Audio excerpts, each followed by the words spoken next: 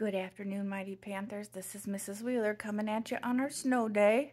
I figured I'd give everybody a little time to sleep in, but you all should be up and at 'em by now. I was just looking out the window and I noticed that it's rainy, kind of yucky outside. Not the best day for playing in the snow, but it is the best day for being at home with your best buddy and a good pile of books, growing that brain while you're reading. That's what I'm doing right now. I'm at home reading because I know that it's important for me to keep growing my brain even when I'm not at school. I'm going to challenge you today to do some reading on your snow day.